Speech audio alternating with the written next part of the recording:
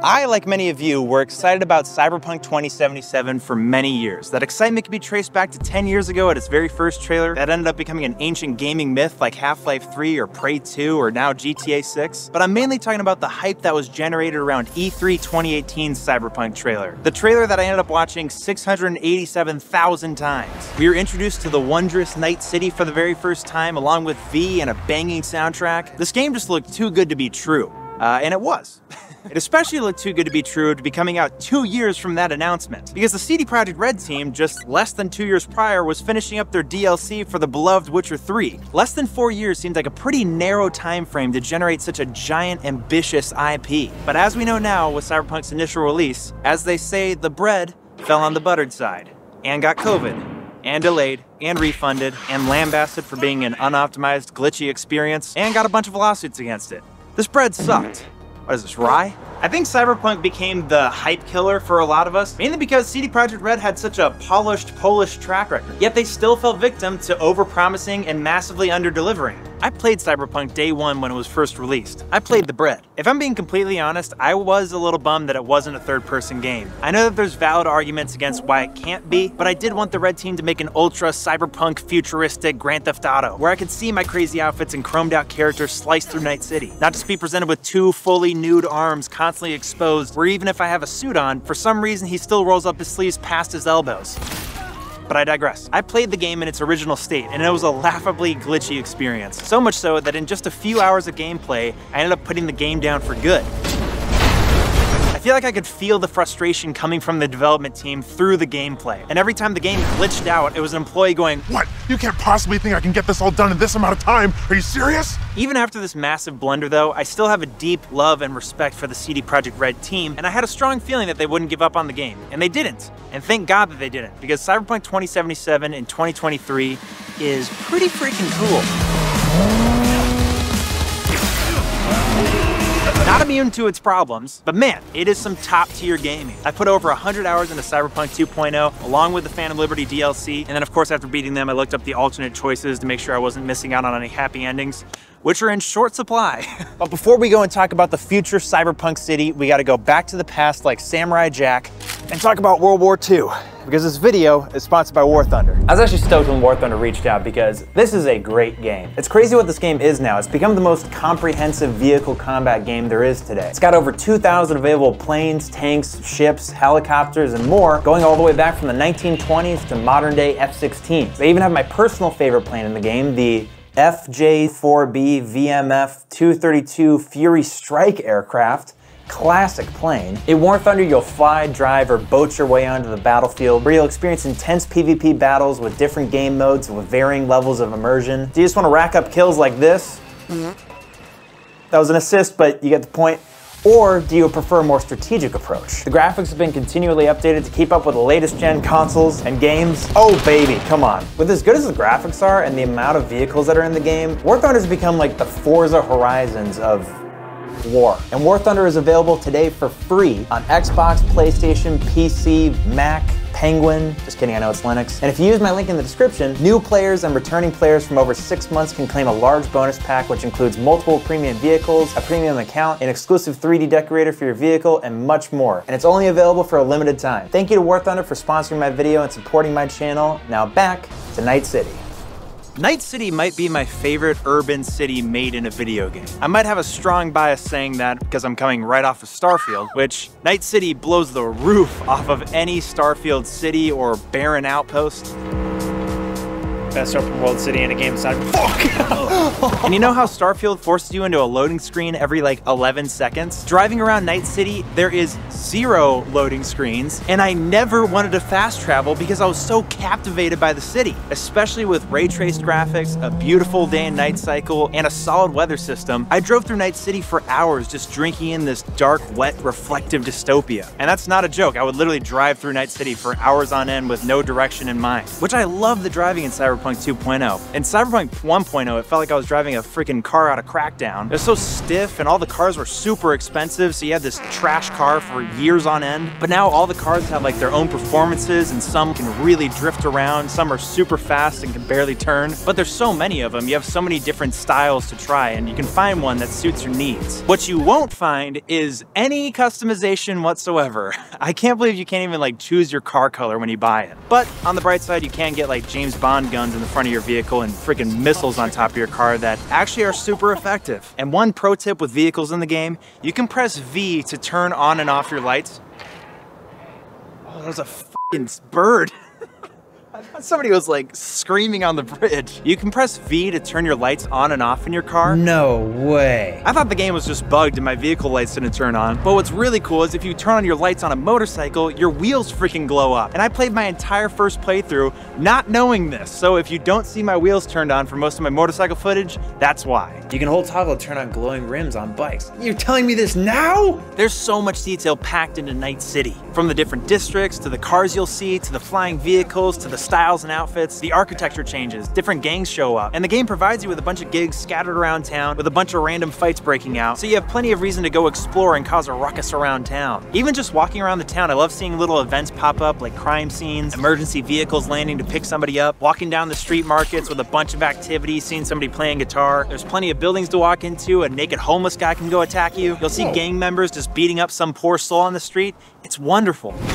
I will say kids still look weird as hell, like you just took the transform tool and shift click and dragged them down, like you're making a Keanu Reeves' Small meme. Look at this, these guys doing a drug deal with this little child. And there's a bunch of randomized outfits you'll see throughout town that look wild, to say the least. And not in a wild, future, cyberpunky way, more in a way of like, what the hell is that guy smoking kind of way. Along with some bold looks are some really bold advertisements in the game. I don't know if it was just my playthrough, but I got the fucking eating ass ad 80% of my time in the game. What is this? I'm not judging, but I did see this ad over 1,000 times. That's not exaggerating. Yeah. It's everywhere.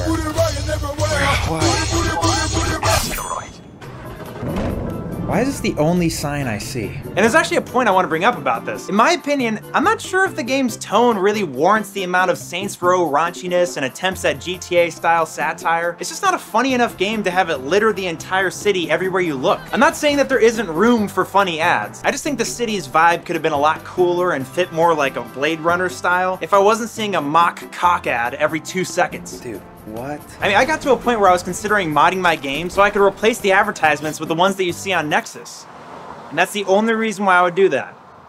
I'm a man of principle. You're gonna see a lot of stuff that changes as you travel through Night City and the Badlands, but you know what else is gonna change? Your frames per second. This game chugs, and it chugs harder in some places more than others, but it is basically the new Crysis benchmark for PC gaming. Overall, I managed roughly 75 frames a second. Some interior spaces broke 100 frames, and some outdoor city parts dropped below 45 frames a second. That was my performance with the main story. Before I got into the DLC where I was gonna be streaming it, I decided to do some Reddit research with my specs. People were playing with DLSS quality turned on, and even more importantly, DLSS frame generation activated. Basically, DLSS frame generation uses AI to put a frame in between the frames that your computer is actually getting to make it look like a more smooth experience. Of course, I had DLSS quality turned on already. I don't live under a friggin' rock. But unknowingly, I didn't realize I had the option to turn on DLSS frame generation. Because in order to have it not grayed out, you have to turn on a setting inside your Windows settings, GPU, hardware, scheduling, calendar, acceleration, whatever it is. Restart your game, and if you have a 40 series graphics card, which do cost a lot of money, I'm sorry, you'll have DLSS frame generation available and you'll experience over 100 frames of buttery, smooth cyberpunk action, baby. I was immediately in love. And bitter that I experienced the whole game without this. This is so funny.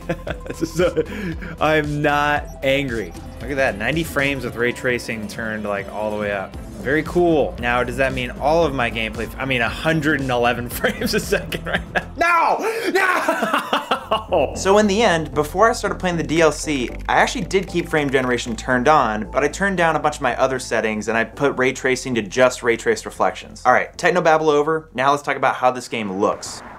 Honestly, with or without ray tracing, the game still looks phenomenal. And coming off of Starfield, it's not even close. The lighting is unmatched, the textures look so good, especially when you're talking close to somebody. I mean, their eye movement alone is realistic. And one thing that has to be mentioned is the literal thousands of animations that are put into the game. It sounds so simple, but watching people perform simple actions like picking up objects in a room, leaning on a car, rolling in a chair, picking up a gun, makes the world so much more immersive. I'm sorry Starfield's catching so many strays in this video, but when I think about interacting with people in that game that was made in 2023, all I think about is people standing still with a blank half smile on their face talking to me with their head bobbing back and forth. In Cyberpunk, they move around, they take a drink, they lean, they can roll their eyes, they can touch you, they can love you, they can make love to you. What was I talking about? Oh yeah, of course there's still flaws with how good the game looks. There are still, unfortunately, some bugs and glitches in the game, but I can't emphasize this enough. There's way less than the initial launch, like 90% less is what I felt. But there is the occasional texture bug from weird lighting. She's your prodigy, Saul. Maybe it's a subsurface scattering? I mean, hi. But it's hard to even mention because of how different it is from its initial launch. I also had a really funny coincidence bug. You know, through the game, you're dying from your biochip in your head, and there's a part in one of the endings that's like 5 minutes away from the true ending of the game, where I got into this flying Delamain vehicle, and every time I would get into it, I would die immediately. And it was one of those moments where I'm like, maybe my time is up? Seems like an abrupt ending to the game, but okay. But then I did like 4 more times and realized it was a bug, so I had to go look it up, and it turns out you have to press M repeatedly getting into the vehicle, and that'll cancel it out. I'm just happy I didn't run into truly ridiculous bugs anymore, especially the ones surrounding cars, and nothing like having my penis too show through my pants, which yes, was a real bug. So we've talked about how the game looks and runs, but now let's talk about how this game feels. Let's talk about the combat.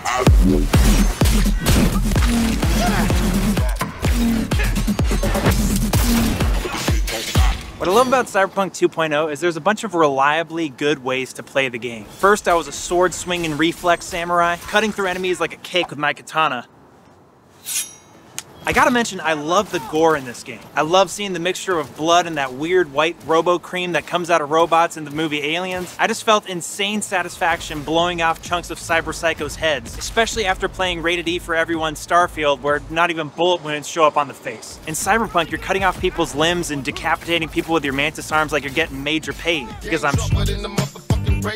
also built in the knife throwing tree, which, paired with the awesome sound design, sounds like you're throwing blades at supersonic speeds. There is a few things that the game isn't great at explaining, like how your grenades and health items are now on cooldowns, which I love, but for the first quarter of the game, I thought they were still single uses like how it used to be. And in that same vein, I thought throwing knives you'd have to go run and grab. No, they come back to you regardless if you go and pick them up after a few seconds. With that build, I also used some hard to pronounce cyberware called Sandevistan, to me also known as Sandivision, which is what I call it the entire game, which slows down time but not yourself. So you can cut down multiple enemies in a sequence like you're freaking Quicksilver in a kitchen.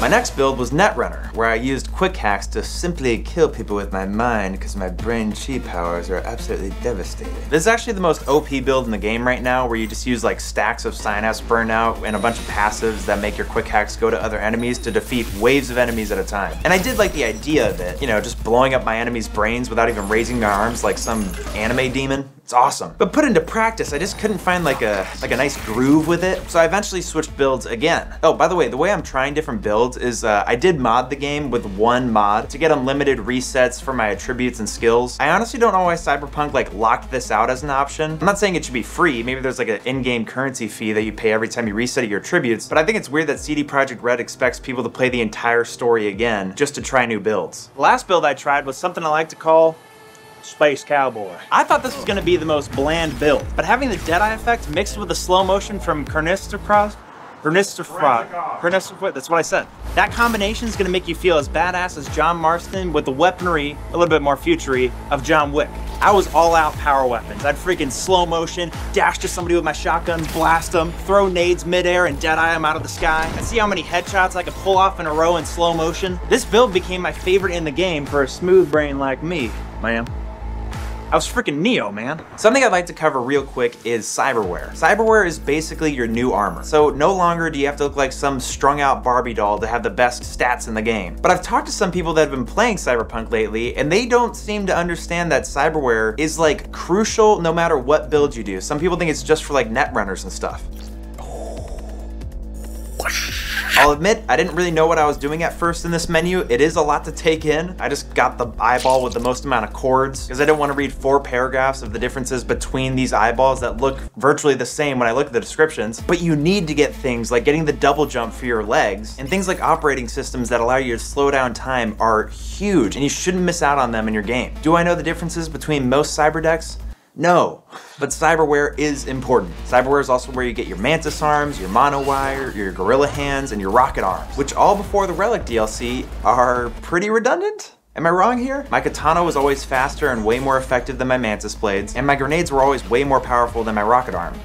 So why do we have these? Because it looks cool. Oh yeah, they're not terrible by the way. I just found me using them was only like a cosmetic choice. Oh, you're fucked! And if you do get the DLC, there is relic upgrades for them that do change their abilities a little bit, so it is much more fun to use them in Phantom Liberty. Speaking of cosmetics and cyberware, this was one area that I was let down by the team, where you can't like Borg yourself out like Atom Smasher or that one salesman in Dogtown. You can only customize like your moist naked noodle arms, and barely. Like they even give you like tattoo options, which are just a joke. They couldn't make 3 more tattoos for the game, but they could make 36,000 pieces of ridiculous clothing that you'll never see in the game unless you're riding a motorcycle. As far as combat goes, it is really strong for an open world RPG like this, but it still has its shortcomings. I was blown away that there's only like 2 stealth kills in the game. You can't sneak attack with the katana, monowire, mantis blades, gorilla arms, or the knives. It's all done with your bare naked arms, snapping necks like you're in an action 80s movie. And there is executions in the game, which is cool, but there's only like 2 per melee weapon. You take out thousands of enemies in the game, a ton of them in stealth, and there's so many unique animations in the game, but as far as combat goes, the game is severely lacking. On a more positive note, the game's sound design, when working properly, is pretty damn great. The text sounds, the gun sounds, the car sounds especially,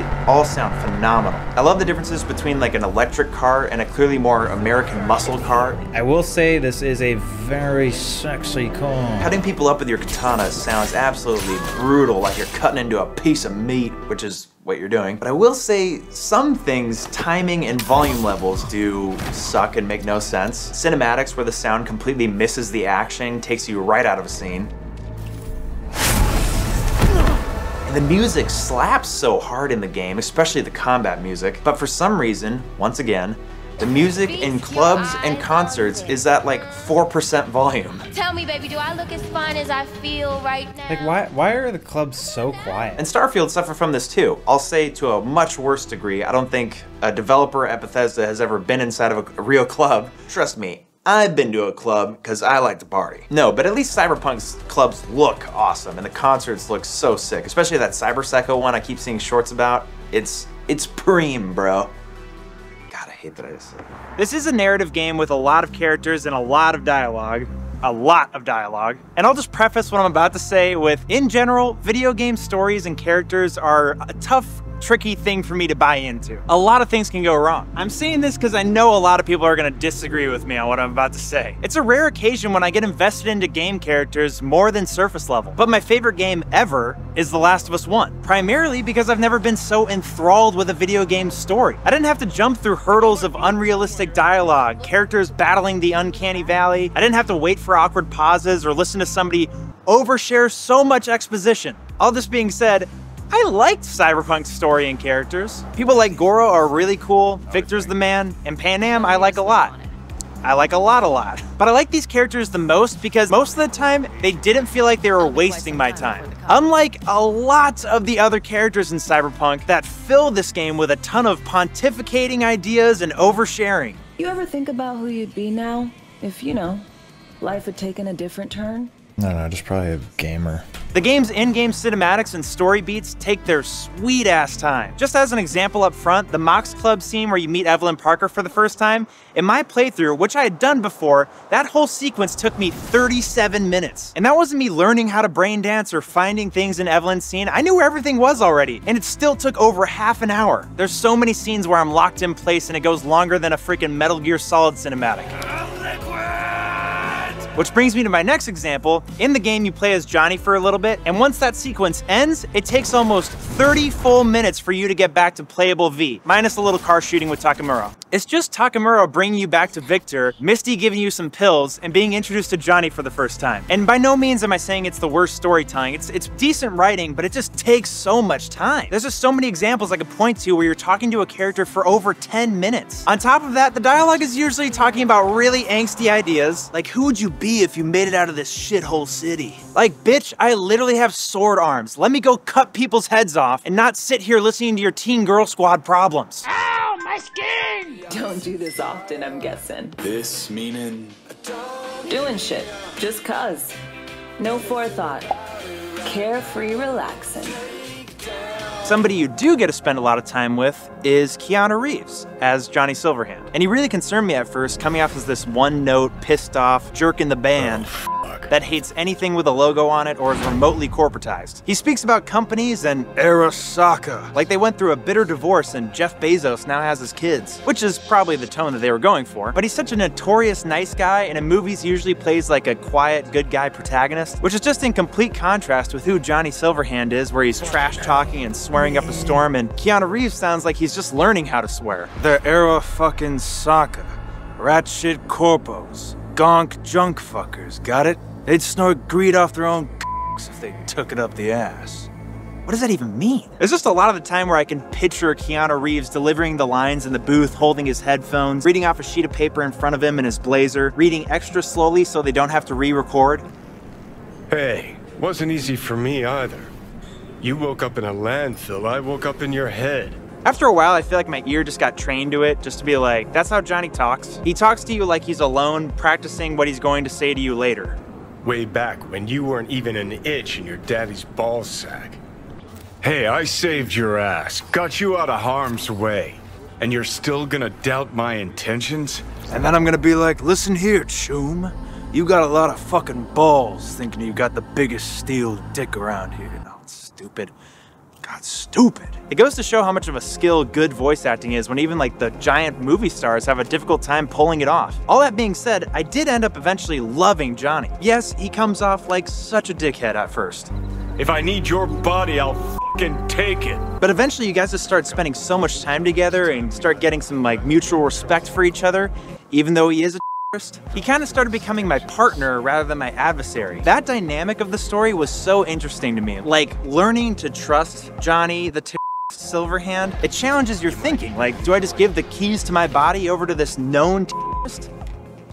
It's Keanu Reeves, so yeah, I did. Whatever you do with Johnny, just do not turn on his new alternate look. I don't know if somebody at the red team had it out for Keanu Reeves, but they turned him into a drunk, shirtless greaseball. I cannot tell you how much I dislike this look. Also, it is really crazy to see the enhancements in 2.0 when it comes to Johnny Silverhand. He looks so much better. I had to look at a lot of 1.0 footage for this video. He used to not have like eyelashes. Now he looks convincingly good, and I loved interacting with him. But then, we got the new kid in town. Idris motherfucking Elba. Yeah. This guy killed it. Idris plays the role as Reed in the new Phantom Liberty DLC. Idris translates from TV and movies to video games with almost no faults. He delivered his lines perfectly. It just shows what a freaking beast of a talent the dude is. And what's so awesome is his voice performance is paired with such an awesome model and all the animations that they put into the game. And he's not just a glitchy hologram like Johnny Silverhand, he's a real dude that you can like interact with in person and watch him pick up objects in a room. I just got to know Reed in such a believable way. So many mistakes. Idris, don't cry. Don't cry. Me and Idris Elba are basically best friends. The decision-making aspect of Cyberpunk is where the game thrives. This game doesn't just let you pick 3 options and whatever you say in those ways is just gonna end up with the same conclusion. What you choose to say really matters, and it will make you want to reload the game a lot, and not in a bad way. In a way of like, I want to experience this in a different way to see what new outcome I can get. Did you forget something? A little respect! Here's another part where Cyberpunk's dialogue kind of slips for me. Have you guys ever chosen a dialogue option and V says completely the opposite of what you intended? What?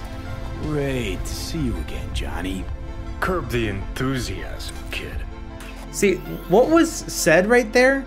I actually am excited to see Johnny, and I wish like he could hear my enthusiasm. But then it's like the delivery is like, great, now that you showed up, asshole. And this can hit critical moments. I had to reload my ending like 6 times just to get V to say what I wanted him to say. Decisions also play into your romantic life. I've criticized romance in a lot of video games because, like, if I don't like the characters or they're not believable enough, why would I even try to pursue their flower? But in Cyberpunk, with the realistic models and their banter between friends is actually pretty solid, I really started to care. I loved Johnny, and I, like every man on the internet, was absolutely swooning for Panam, and I pushed the love envelope with her at any chance that I could. Got rejected plenty of times, which I like that aspect of realism in the game that I can painfully relate to. I think it best to rent rooms here. Oh, I knew there was gonna be a horny option. Play it cool though. How about we get some bunk beds? Good idea. What did you have in mind? Just, glad to have met you. There it is. That's my move. Good night. Hey, Panam. You ever think about the stars? Right now, I wouldn't mind catching a few winks. Yes, yes, please. Help? No. Fuck off. I couldn't ask for more. Woo! What? Let's go, baby. Got a few ideas. Think you know what kind? No. What? It's really nice as is. Let's not spoil it, okay? You threw the legs up. Gonna bang Panam, huh? But when the time was finally right, we had that good old-fashioned Metal Gear Solid 6. But I was surprised with Cyberpunk. When you're making love, you can't even see your chrome shaft. I'm sorry, didn't I choose to show genitals during cutscenes? I was under the impression they would show just showing make a game rated A or something? What if both members' genitals are fully robotic? Can they show cyborg? At the end of the day, it's just a piston with an intake valve. I don't know, just something I've been thinking about. But now that I'm on the subject of I think that means that I'm running out of things to say about this game. The new DLC story is really well done. You're introduced to a character called Songbird who's very interesting, although she does the angsty pontificating a lot, and I just... Just one more sec! Fuck, yes! Ugh, this world sucks! Yo, keep it down! Folks are trying to fucking sleep! Shut up, Johnny Silverhand! Yeah. I'm a weapon of the corporations! But I was surprised with the amount of content put into the game. Not only do you have the main story mission, but there's like so many gigs that you can go on that are all custom and have these cool, funny, quirky stories that you can go on. Also, one of them features Susie, the Sphere Hunter, my first YouTube friend, and she killed it in her role. She's part of one of like the best side quests. Congratulations, Susie. They definitely did not slack in bringing the heat with their new expansion and just reviving their game to a 2.0 version. I had a lot of fun with Cyberpunk 2.0 and Fan Liberty DLC, Idris, call me, and a large portion of my faith in CD Projekt Red has been restored. Good job, team, and good luck with The Witcher 4. And thanks to you guys for watching my video. Catch you in the next one, bitches. Sorry.